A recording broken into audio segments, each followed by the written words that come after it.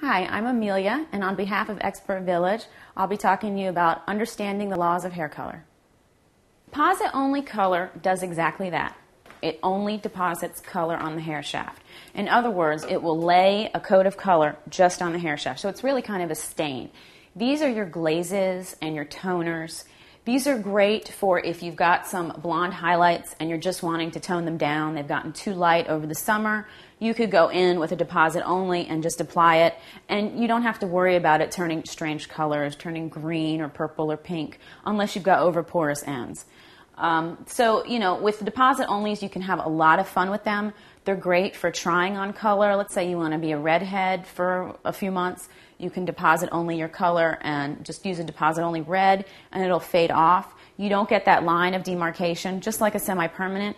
However, the difference between a deposit only and a semi-permanent is that a semi-permanent may blend gray, whereas the deposit only is not really going to blend gray.